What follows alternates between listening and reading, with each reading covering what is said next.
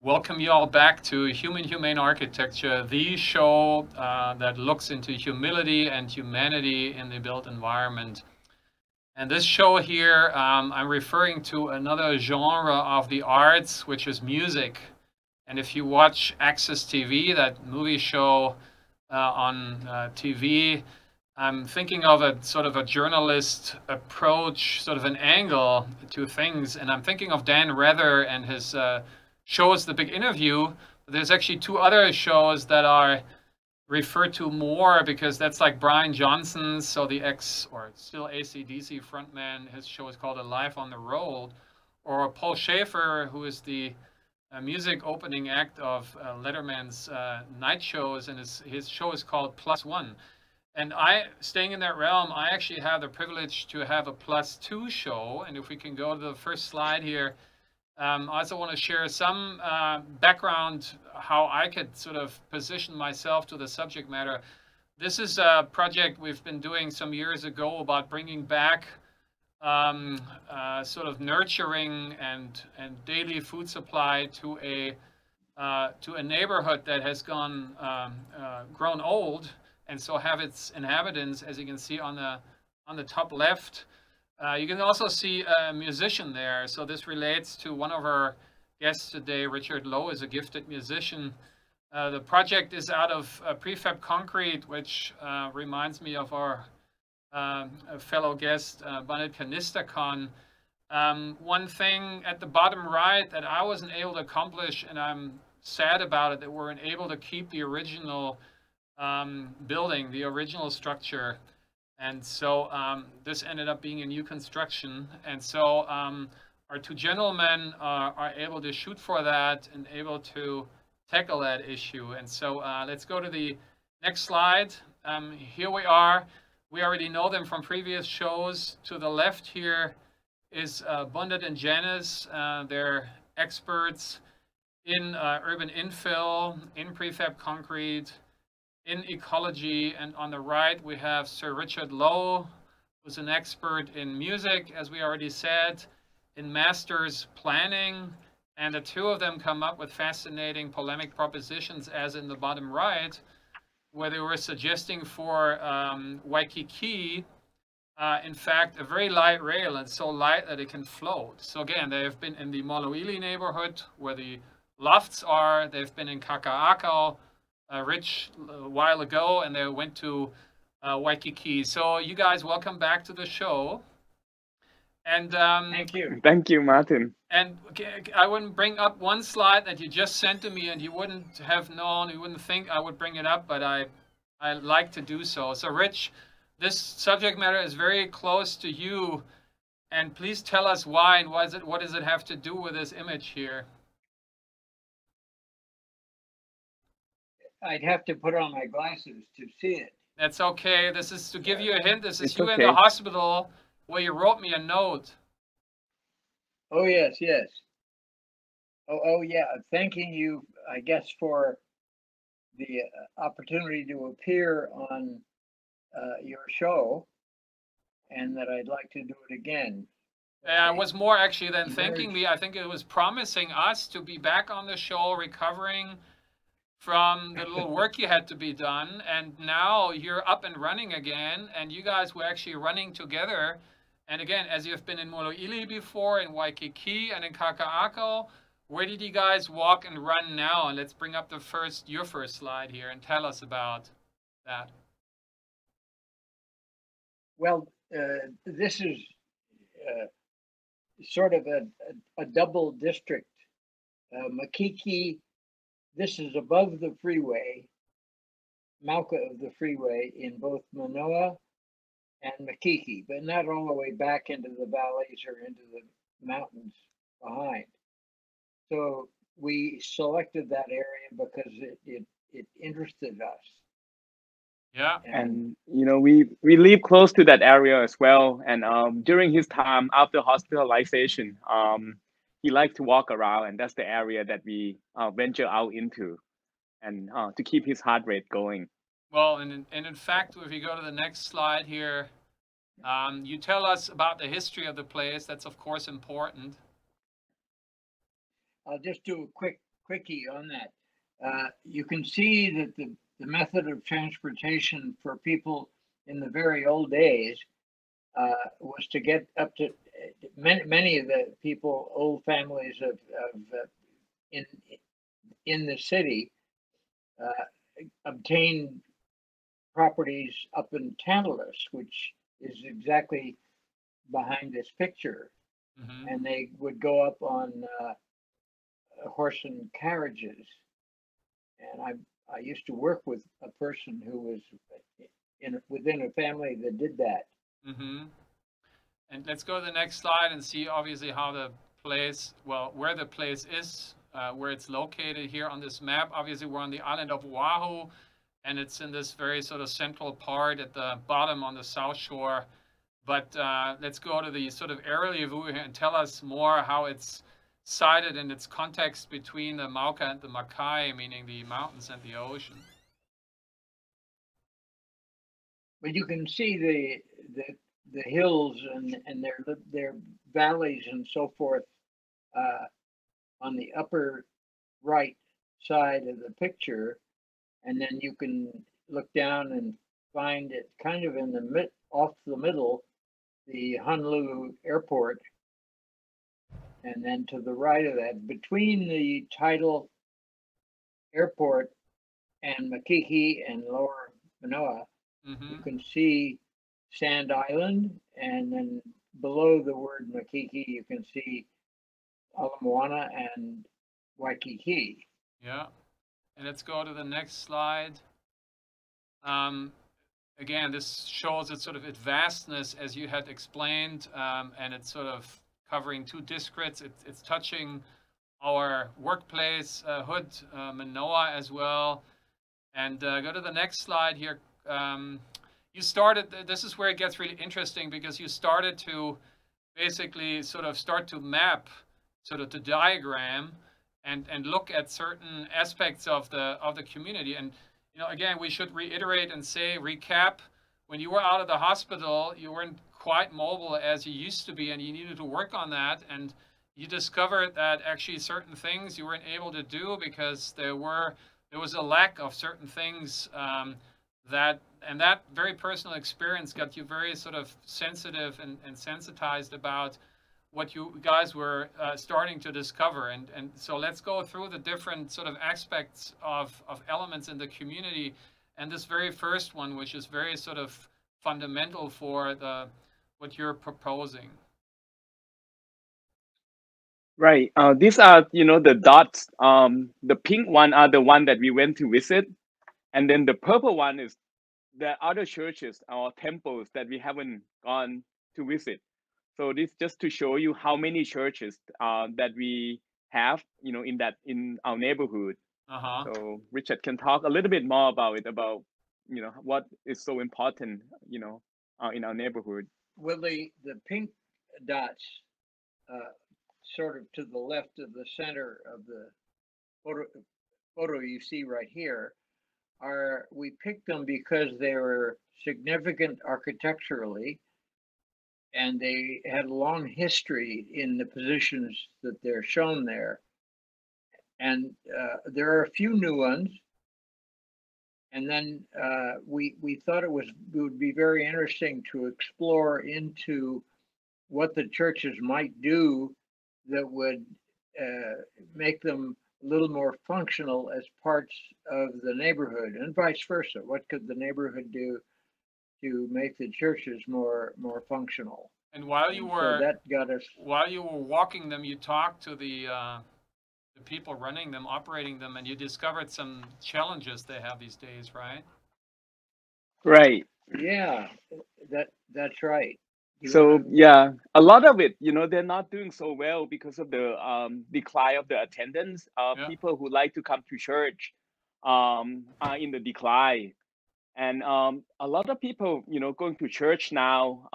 We always make fun of each other that we're going to Church of Ala Moana shopping mall. So this is something that we found out, that a lot of people spend their time at the shopping mall. That's their church. That's where they go buy stuff. We worship our God capitalism, right? And let's go to the next slide here. And talk a little bit about the sort of the sectional quality of placing, you know. Well, the highest points that are in green, those are Round Top and Tantalus areas, which you saw when you saw that carriage in the woods kind of thing.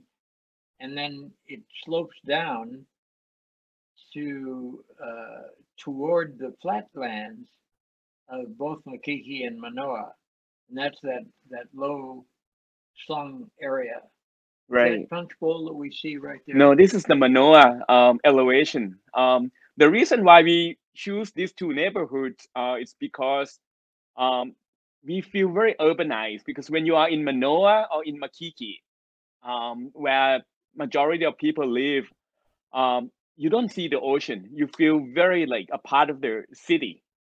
And we want to reemphasize that, you know, as the way that we can really make it more fun and memorable and, you know, meaningful for the people that live in this neighborhood. So that's why Richard and I start walking everywhere and start to look at it, you know, not only in the urban planning side, but sectional side as well, that we look at it closely. That's like the total contrast or opposition to how our island is portrayed in the revamping of Hawaii 5 or Magnum PI, where it's basically all around these little blue guys there, which is oceanfront, high-rise property, all hermetic, all invasive, could be anywhere in the world, right? That's where they're shooting the scenes, and that's what they're portraying is what the island is about. But we're questioning, is that actually real life, right? Or is real life more where you're talking about? Let's get the other nice section up here to illustrate that more. I mean, here you see it even more, right?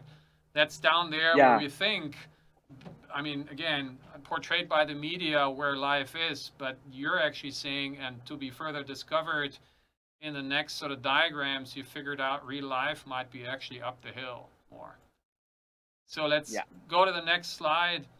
And while you found out that sort of churches are sort of nurturing you spiritually, they're not so much nurturing you physically with nutrition. And this is what this map about, right?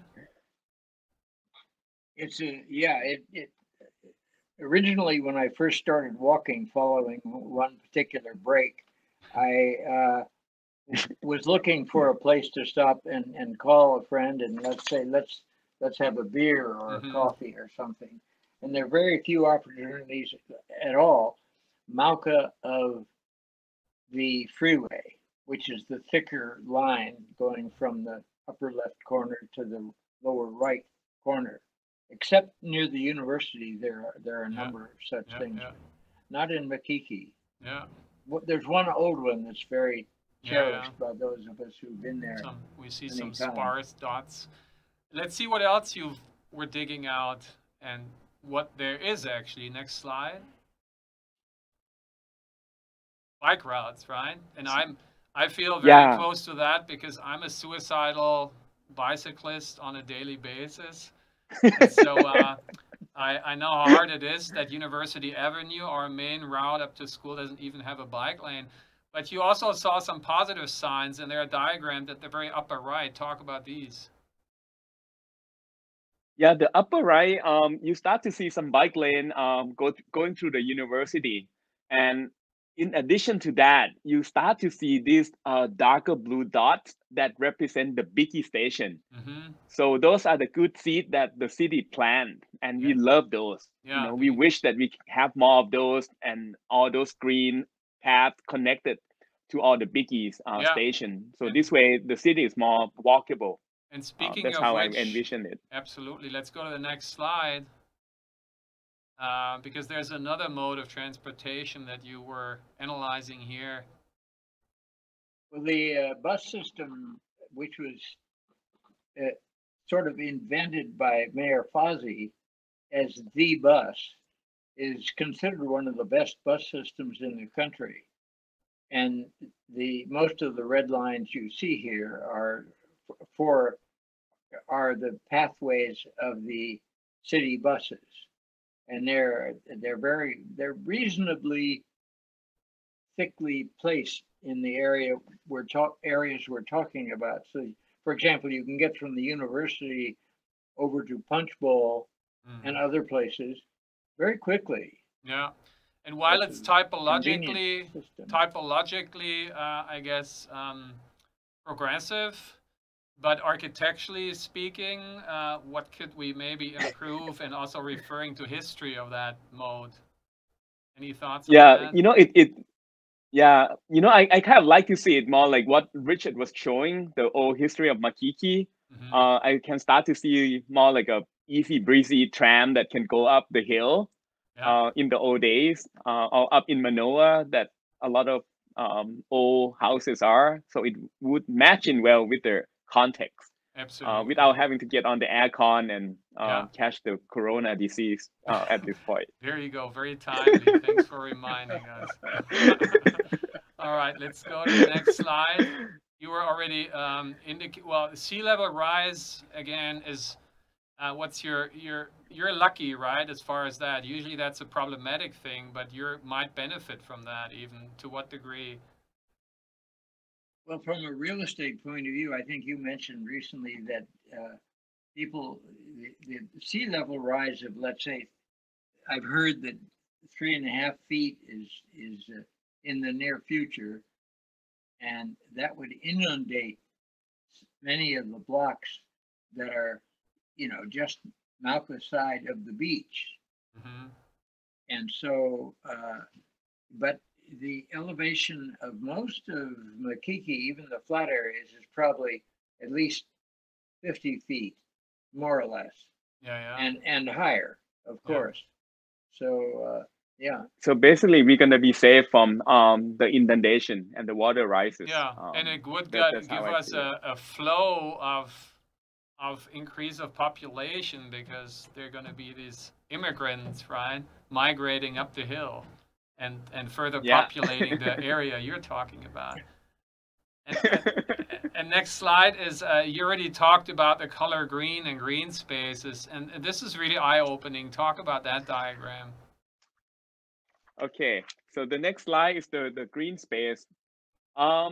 You know, those are the diagram that I think it's very important to have, because when you start to think about the bus route and the bike route and everything, and these are the places that you can really accommodate all those activities that connect to each other, not only recreational but also in the commercial side as well, that we can start to have more retail, coffee shops, and things that can connect to all this green space. And some belong to the schools and university. So, and it really makes it so obvious how a sort of nature deprivation syndrome we are, sort of Mackay, meaning down from the big diagonal line is our main interstate H1, and down there we're really deprived of what we consider to be paradise is green and lush, right? But it's all gray, as you perfectly diagrammed, and up there is actually might be more paradisal than down there. So that's a potential, as you point out, right?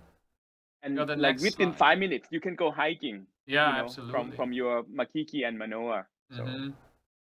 So next one, and this is again where you collapse all the layers, and this is how we, you know, before you start to dissect that and look at each individual one, it looks like that, and obviously when put all the layers together, and that's how you have to look at it. After all, that all these things, you know, have to work together and be synced and finding a synergy between them, which, but you kind of go back to the initial, that you put the two first things together, where you said there is sort of the churches have a problem and the people in the communities have a problem finding, you know, their daily nutrients, both as social interaction around you know, food, and you are the our food Buddha. And because you've done so many, you know, projects with and around food, I mean, food is the thing to get together, right? And to come together around food, Bundit. So, let's go to the next slides here, where you actually walk us through a couple of potential, you know, projects that could be discovered further along the lines you're suggesting, right? Well, this little church is it's not so little actually, but it's old and it was just been repainted and re-roofed and things like that. So it's prosperous enough to do those kinds of things. It has a Mm-hmm. pipe organ in it. So we have a music program that's I happen to sing with as part of the choir. And there are a lot of activities like that happen in this church and and others as well. Yeah. Uh-huh. And they also have like a farmers market every Thursday where we do all our grocery shopping there as well. Okay. So there's a multi-layer of usage in Yeah. this church. So within the sort of 7 minutes left, let's sort of quickly walk through these and maybe you know, briefly describe. And again, they're suggestive. Next slide, maybe already. So these are suggestive ones, and I referred to previous shows we've done. The Utmost Scholar on Hardwood, who is the architect of that one, is obviously our friend Don Hibbert up there, so you can watch his show. This is a very beautiful church, right. Obviously. That you, Rich, pointed out, you know, there are the times when things were really done with consideration and with craft and to last. So they're jewels. As you, Bundit, and I found out the hard way in our critical practices, it's hard to do that these days, right? You bite your teeth exactly. and your tongue when you try to do that. It's a beautiful church. Yeah. It's a beautiful, beautiful church with a lot of grounds around it and so forth. And it's also a very stable church, with the headquarters of which, of course, is in Boston. Yeah. And yeah, so that's a very interesting building. I've been all through it with the. Yeah. And we not want to hide that there is a conflict of interest. We all are Docomomo board members, so per the mission of Docomomo, we want to keep things the way they are, not just as their substance, but also as their use. But if that is sometimes not possible, what do you do? And that's where we have to step aside, sorry, fellow board members, and come in as the practicators who educate the young generation coming from practice and saying, maybe you have to do adaptive reuse. And that's what you guys are talking about to actually save the projects, right? Yeah. It could be. Yeah. And let's move to the next case study here that you're pointing out. Oh, this church. This is quite new, actually, or fairly new. It's been there for maybe 10 years, perhaps.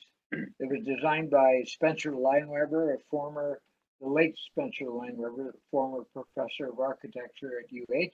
Mm-hmm. And it's a large and well-equipped church and church plant, and they have terrific attendance. So that they're every morning at 5 a.m. there's a service, except on Sunday, and there are about 4 or 5 services on Sunday. Yeah. So it's really thriving. Yeah. But and I mean, with the younger crowd too that go. Mm-hmm. Yeah, but as you point out, and we got to walk through more quickly. But next slide here. Again, you pointed out that by nature a church is sort of a very, I mean, it's a monofunctional use, but it's also sort of not very efficient and effective as it's sort of timeshare. I mean, there's no timeshare. So timeshare is, I mean, this comes from another realm, from the resort, right, and the hotel area. But why don't we apply that to these typologies and say we timeshare? So we still keep the services, but for the many hours they're empty, we add another use, right? Yeah. For this church in particular, Martin, I'm just going to make it brief. They have a lot of good music program that we attend, and we found very educational for us, and very impressive how they organize their music program. Okay. A lot of good concerts have been performed there, and we love it. Yeah, good. Yeah. And let's go to the next project here and tell us what struck you on that one. This is a church designed by Vladimir Osipov, and it's the chapel within the Punahou School, so it's very much integrated with the school, although they do have public events and so forth. And it's a very beautiful site right in the pond. Yeah, and it's very poetic. Yeah, very poetic. Yeah. So. And move to the next one. The Sacred Heart Church. This is very interesting. Sacred Heart Church is connected to the Maryknoll schools, and they have schools from the very youngest to the graduating high school seniors. Mm-hmm. And to the right of that tower, there's a beautiful square. You talk about urban design, with a very nice fountain in it. It's hard to see from this point of view, but that it reinforces the concept of really trying to create beautiful spaces. Yeah, yeah. Partly outdoor. Okay. We have only 2 minutes. So moving on to the next one. Yeah, move to the next one, and okay. we have only 2 minutes left. So I think we unfortunately have to skip over these again. These are just appetizers, food for thought, so to speak, within your realm, Bundit. But when we go to the next one, this one, move on to the next one. I'm sorry we have to do this, but one more, please. It's okay. One more and one more. It's not only talk about, Exactly, and so there are like some. Go back to the previous one.